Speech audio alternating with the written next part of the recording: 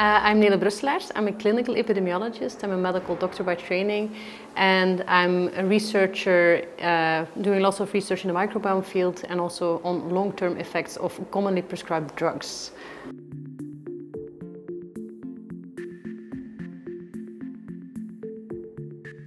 Well, I think nowadays in medicine we have made huge advancements already, and we can treat the large majority of diseases, but there are still many diseases that we don't have an answer for, that we can't treat, many chronic diseases that we just keep treating with drugs. And for me, precision medicine may be a solution to also treat those people, to get them back in a more healthy state, which can be, of course, be beneficial for a very long time and for many, many people, although we can do a lot in medicine already.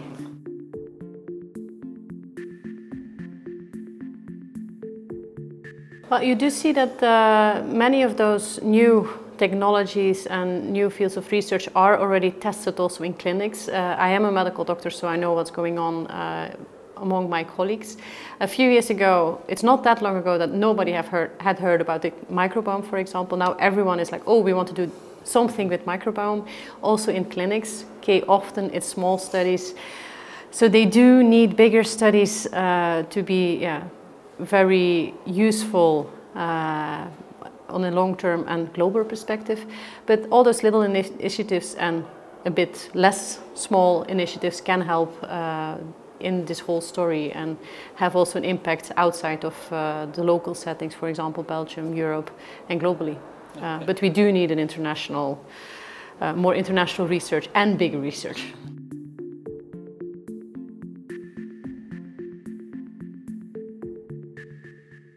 There are already things which are implemented, but for those it's often without a solid basis of knowledge.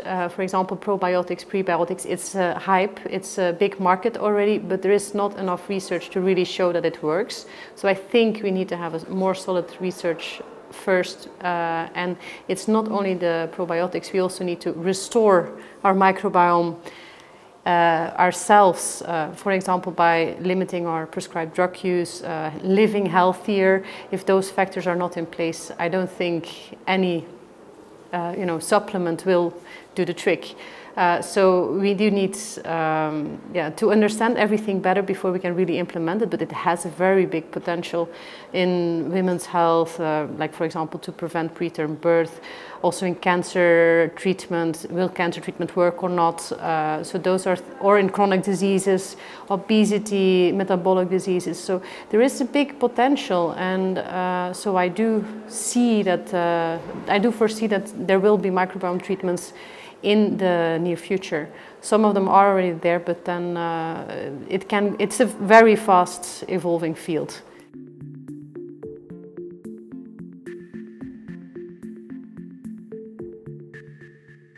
If you see, like 10 years ago, nobody knew about the microbiome, and now everybody is already talking about it. There are already microbiome treatments on the market, for example, fecal microbial transplants. And yeah, since so many people are now doing research on it, there will be many things already implemented. Not all of them will have the label as a drug, but also more like treatments like maybe the vaginal smearing after C-section, which is already tested. There is not enough evidence yet to make it widespread. So that's in babies who get a C-section, that they smear the perineal microbiome of the mother around the mouth to give them a better start. So that's something, it's easy, it doesn't cost anything, but if it shows to be beneficial in a few years, after a few big studies come out, then it's something that can be implemented worldwide already.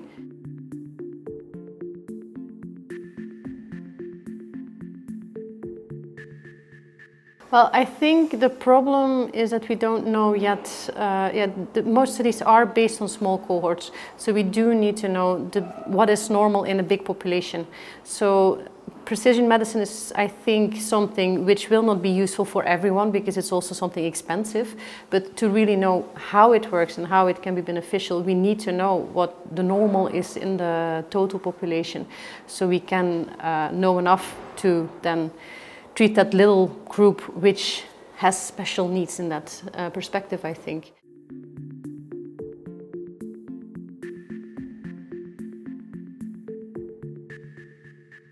yeah, we do need big data, and luckily with all the technological advancements the prices go down, because indeed if you have like thousands of samples it's still expensive. So in that aspect it's good that we go bigger, because we humans have a lot of variation as well. Okay, the microbiome, the bacteria have a lot of variation, we have a lot of genetic variation as well. So I think bigger is in that aspect for sure better. And I also think it's very good that there is more and more multidisciplinary, transdisciplinary collaborations, because indeed, as we heard as well, we do need collaborations between clinicians, basic researchers, epidemiologists. It's still, you're still not that present in the field of precision medicine, I think. But if you go bigger, you need good study design, you need the good methods to really consider all the variability between humans as well. We're not all the same.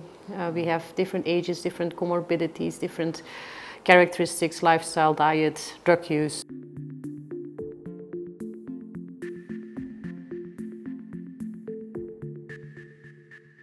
I think it's already wonderful that there are so many clinicians and also students who will become active clinicians in the future are participating in events like this, because they are the next generation. They will be treating us and our family members in not such a distant future, and now they already know what's going on, and they will be the ones who need to convince their patients and the public as well to live healthier, to use treatments, and hopefully, yeah, I always hope that clinicians do have a solid research training as well, because that's also something I see in research, that is often still a bit of a translation problem between the basic researchers and the clinicians.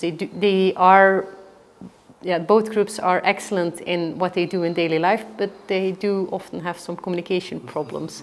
So it's very good that events like this hopefully fill that gap and make it easier to communicate, so to reach the research to a higher level.